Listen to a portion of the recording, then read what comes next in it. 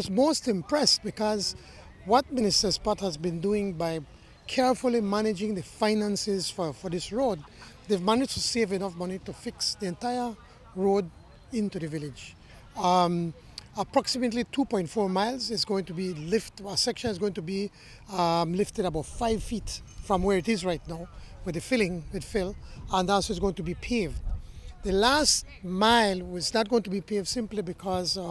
that area will be needing a lot of work, and quite likely we may have to build a causeway because of the water, how the water runs, and the ground, the subsoil is very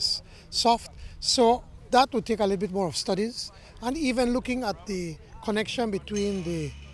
Crooked Tree Lagoon and the Northern Lagoon in the Orange Walk District, and they were pointing out to me that these two are connected, but in some instances that the water from the Northern Lagoon flows into Crooked Tree Lagoon and creates even more flooding. So they're thinking of even maybe having to put a dam there to control the flow of the water. So that was very exciting. And of course then I went to visit the museum that they have at